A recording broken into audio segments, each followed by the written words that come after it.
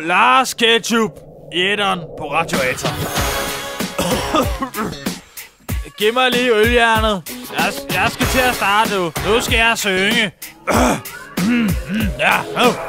Jeg tror, jeg gjorde det igen. Jeg blev lidt for stiv og kunne ikke gå hjem. Det sker, når jeg går ud. At bartenderne, de giver mig ind på min tude. Men når det kommer til stykket, så er jeg og damernes ven. Jeg gjorde det igen. Jeg blev sgu for stiv og kunne ikke gå hjem. Jeg har aldrig haft sex på grund af min kæmpe ølmave, men jeg nægter at tabe mig. Jeg har en god teori, og den går ud på, jeg vil dø lykkelig. Og på min gravsten skal stå, den mand var en helt, for han havde 10 damer på.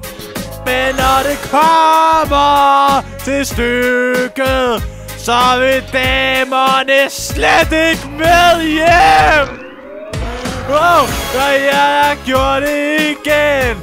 Jeg blev sgu for stiv. Jeg havde ikke styr på mit liv. Og jeg har aldrig haft sex på grund af min kæmpe ølmave, men jeg nægter at tabe mig.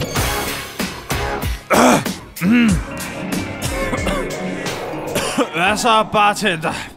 Kan jeg få en snabelvand mere? Jeg tror ikke, du har fået rigeligt nu, Lars. Nu skal jeg fortælle dig en ting. Jeg er Lars Ketchup, og om en måned, når jeg har udgivet en plade, så kommer alle kællinger rendende. Det kan jeg godt sige dig. Jeg tror ikke bare, jeg skal ringe efter en vogn. Hold kæft, jeg har gjort det igen. Jeg blev sgu for stiv. Jeg havde ikke styr på mit liv.